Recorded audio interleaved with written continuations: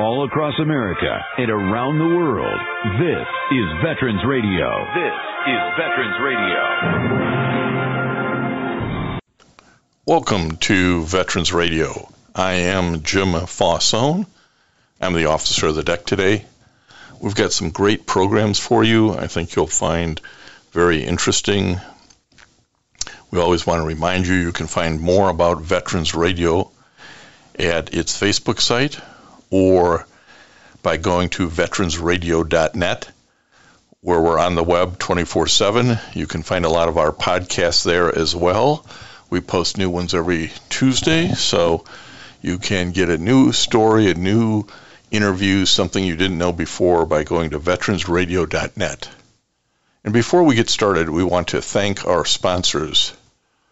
First up, we want to thank National Veteran Business Development Council, nvbdc.org. It was established to certify both service-disabled and veteran-owned businesses. You'll find out how they can help your business by going to nvbdc.org. We also want to thank Eisenhower Center. It's a brain injury recovery center. Learn more about eisenhowercenter.com.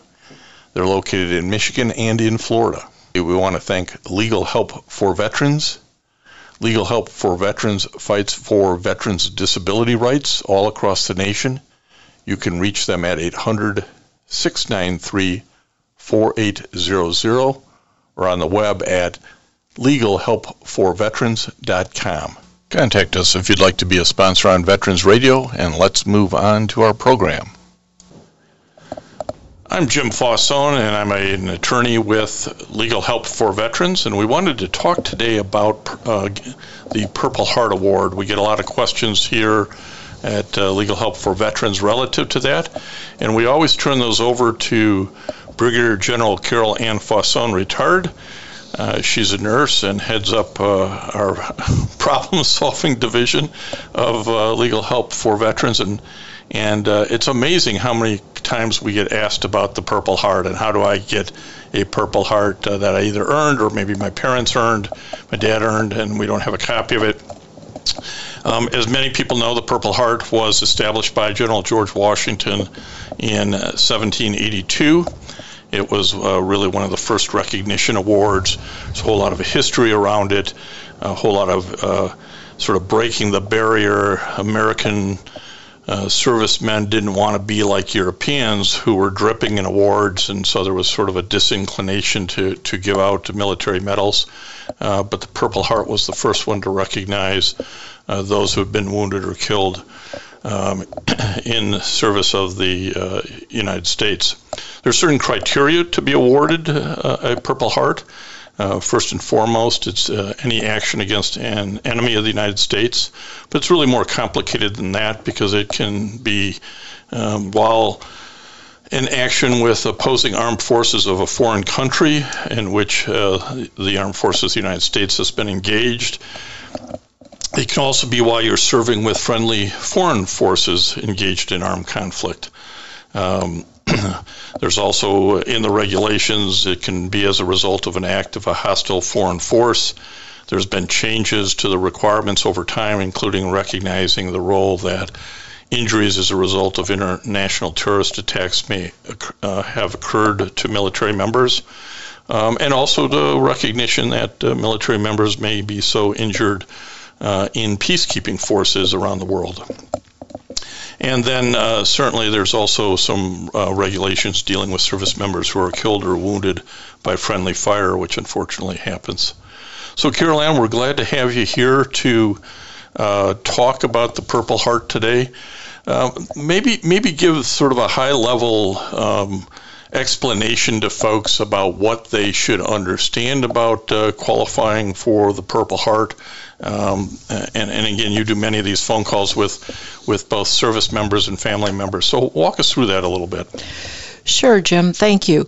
Well, one of the most important things I can share with the audience today is this regulation has been revised, and it's a lot simpler. According to, there's a new reg, AR 600-8-22. This was adopted 5 March of 2019, and it does simplify the process. It describes who is deserving of a Purple Heart, and sometimes with the examples that they give in theater, and it also gives you examples of, believe it or not, those that do not qualify, which is hard a lot of time for people to understand.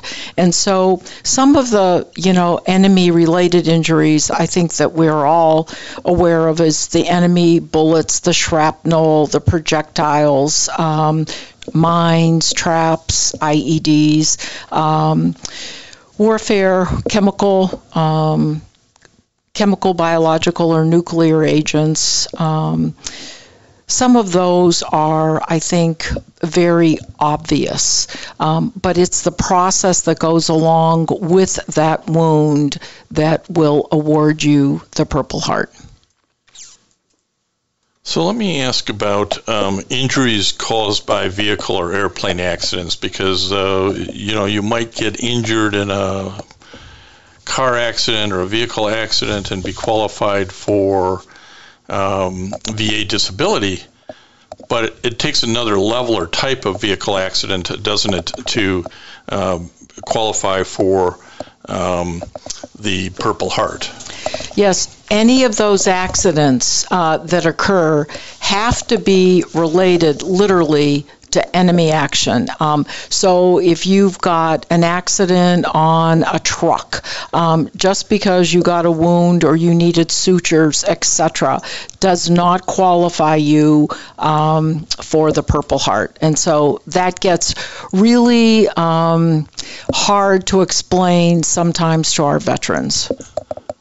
And I suppose this is the same thing with concussion injuries. We hear from guys who got concussions playing sports while in the military, but that doesn't qualify them for a Purple Heart, does it? Well, it depends sometimes on the situation. Some of those concussions will definitely award you the Purple Heart, but you have to be... It has to be caused by... some sort of enemy action, though, right? The example I'm trying to explain is for those people who got a concussion playing football, that wouldn't qualify for a Purple Heart, would it? No. And I think there's times where, a guy might hear, hey, I got a Purple Heart for a concussion I had, and the guy next to him at the Legion post is wondering why he didn't get it, and it's really about whether or not the cause was related to enemy action. Well, it's the cause, but it's also the critical point that they stress in the regulation. If you've seen a medical officer, if you have been confined to duty, if you have been pulled out of duty for 48 to 72 hours, and just because you get downtime does not constitute that. And it has to be documented extremely well, and you have had to see a medical officer. And that's clearly described in the regulation, which I think they've done an outstanding job of deferring now what does going to qualify and what does not qualify for the Purple Heart. Yeah, I think the traumatic brain injury, the TBIs that people suffered as a result of IEDs has caused a lot of questions over time as to whether or not one qualifies or not. But those IEDs, again, we'd remind people are as a result of enemy action.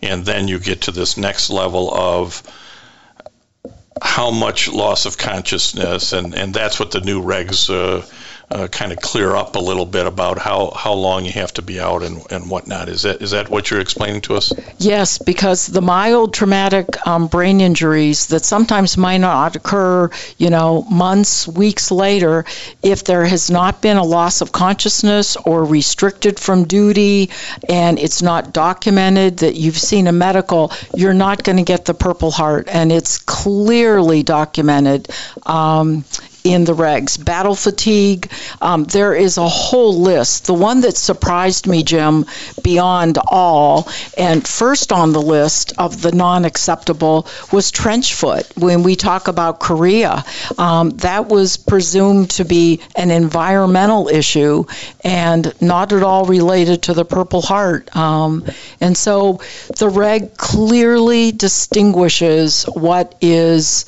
qualifying and not. And that's going to be helpful for not only the veteran, but the family members. Again, they may be viewing it as, but for my military service, this wouldn't have happened.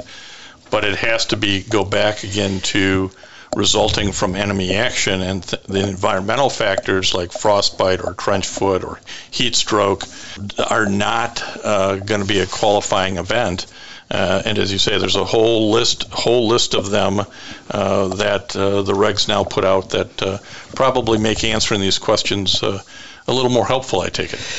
It is, but it's still hard talking to the veteran who was in Vietnam or Korea that, they suffered this. I had one the other day. The veteran ended up with 29 stitches in his head. He's having continual headaches, etc. But he thought that's a wound. Yes, it is, that he's entitled to the Purple Heart. And clearly with the new reg, and I validated it through other sources, he will not get the Purple Heart. Yeah, again, the wound wasn't caused by enemy action, and everybody's kind of skipping over point number one. And as a veteran disability lawyer, and those of us working here at Legal Help for Veteran would say, yeah, you may get veteran disability, but it doesn't necessarily qualify you for the award. There's a specific sort of process for seeking determination of eligibility for Purple Heart. Do you want to point out sort of where down in Fort Knox this is done and the kind of documents you have to submit? Sure. The great thing is the Awards and Decks branch is located in Fort Knox, and we could put it up on the website. There are forms there. There are email sites. And with this regulation, what they have clearly done is put out for you the steps, and it's very clear. It's like a recipe. The number one thing you need, as you always hear, is your DD-214. You need that separation document. Now, if I look at a separation document, the DD-214, and I see on there wounded, Purple Heart, that's almost like an automatic. You should get that. So you need your DD-214. You need your chronological medical records, and that's an SF, Service Record Form 600. You need your medical record documentation. You need a one-page narrative from you, the veteran, of what happened that day. The other thing that they're relying on, again, which is very important, is if you still have buddies from your unit, from Afghanistan, 2012, we were able to just get one approved recently. I have 3 or 4 of his buddies write up the incident. It was clearly a Purple Heart awarding. That got approved. The casualty records of the day is always really helpful. Any officer records, anything that you have indicating that there was enemy fire that day, the result of the injury that you sustained. Now, the big difference is if you are still on active duty, there is a different little process. You need everything that I just spoke about, but you need the form 4187, which is your chain of command form. And this has been simplified compared to the old process. The command would need to certify that they believe it's in the appropriate action, that you're deserving of the Purple Heart to go forward. But that's a command, needs to initiate that while you're on active duty.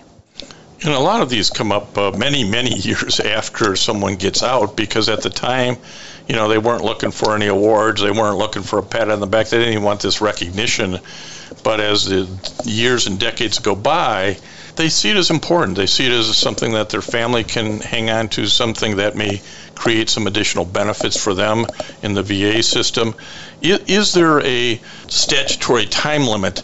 Do I have to get my Purple Heart awarded within 5 years of the action or anything like that?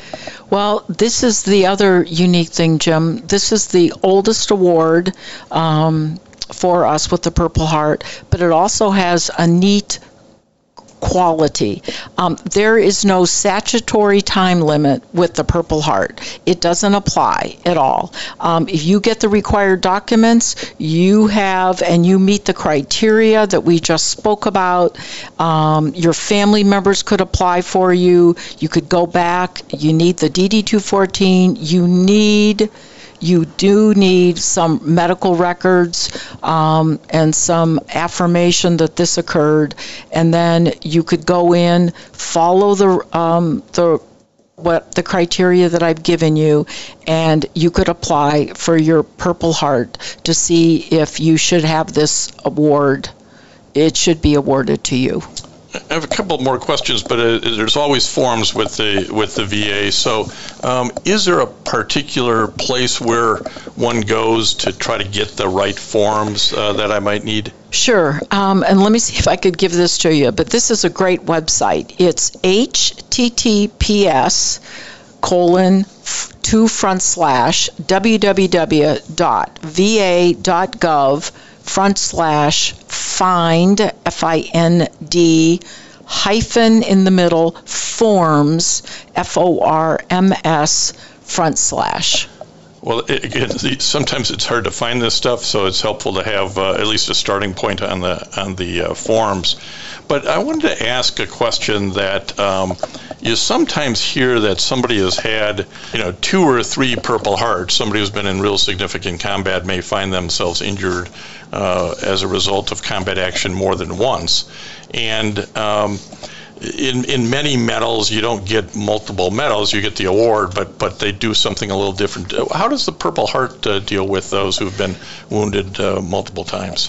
Well, the Purple Heart is authorized for the first wound suffered under conditions indicating that we've talked about today, under enemy fire, the deserving of the Purple Heart. So let's say you're in an event and you injure your arm, you injure your foot, you take shrapnel to your abdomen. You don't earn 3 Purple Hearts, you get 1 Purple Heart. Then let's say you have another incident, a fire, explosion, missile, etc. Then you would be awarded, you have to go through the whole process all over again on another day, another time period within your service, and you apply for it the same way. And then if awarded, you would not get another Purple Heart, you would get the oak leaf cluster. So you could combine, when you hear people have 3 Purple Hearts, it's that they have the Purple Heart and 2 oak leaf clusters. And again, for our veterans, that'll be a familiar situation. A lot of folks get multiple medals and get the Oak Leaf clusters to recognize those multiple meritorious service awards or whatever they might be. It's you've been doing this for 10 years now, helping veterans post-retirement. Do you still get regular calls from people looking for help on their Purple Hearts?